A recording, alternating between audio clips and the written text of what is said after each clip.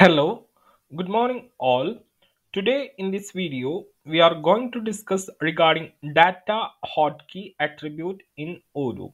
So currently in the screen you are seeing Odoo version 15 community edition where we are continuing our Odoo 15 development tutorial series. So if I go to the sales module, so I'll navigate to sales, and what I will do is that I will open a quotation form. So here you can see we have a record in quotation state, and I'll click on edit button, and you can see the form has been opened. And what I will do is that simply I will click on alt key in my keyboard. So once I click on alt key, you can see on top of buttons and menus, you can see something is coming in the back black color. You can see I will click again. You can see on send email you can see a letter G, and on confirm you have V, and on cancel you have Z, and on save you can S J similarly. So this is saying if I click on alt it will show the shortcuts. So on save button you have S. So if I click on S, the record will get saved. You can see the record has been saved.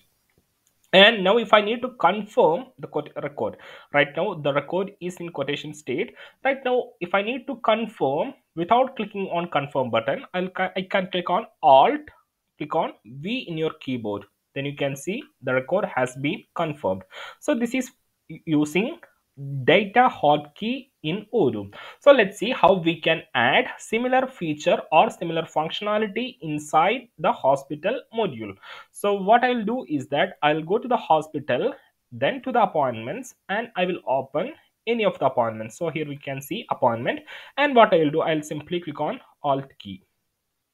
So let me upgrade the module first because I have tried something before. So let's upgrade the module and see. So I'll come to the appointments, and if I open any of the records, and yeah, you have marked done here. And if you click on alt, you can see once I click on alt key in the keyboard, for edit A, for create C, for all the action button, for the menus, everywhere this is coming. But for the newly created buttons like mark as done, cancel, object button, action button, that shortcut is not coming. So let's add such a shortcut for the mark as done button. So here you can see the method that triggered on clicking mark as done is action done. So what I'll do is that I'll go to the PyCharm, and here I have OM hospital module. I'll navigate to views folder, and here we have the buttons. So along with this button definition, so this is the mark as done button. So along with this button, I will add one more attribute, data hotkey.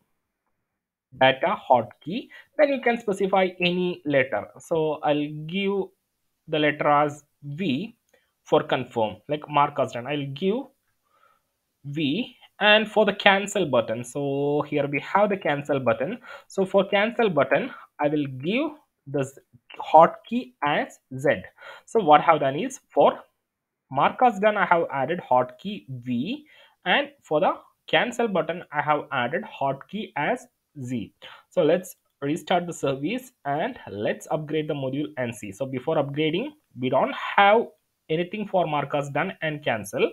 Now I'll go to the UI, I'll go to the apps menu, and I will upgrade OM hospital module. So the module has been upgraded. Now I'll come back to the appointments, and I will open in consultation, and I'll click on alt. You can see V and Z is coming for those buttons. So if I need to cancel, simply I'll press on alt, then I'll click on Z, then you can see the record has been cancelled. And if I need to reset to draft, I haven't given anything. So you can put hotkey for those buttons also. So in consultation I will give hotkey as I, and for reset to draft I'll give hotkey as R. So let's upgrade module once again. So we have given hotkeys for all the buttons that we can control the states, and we are upgrading the module.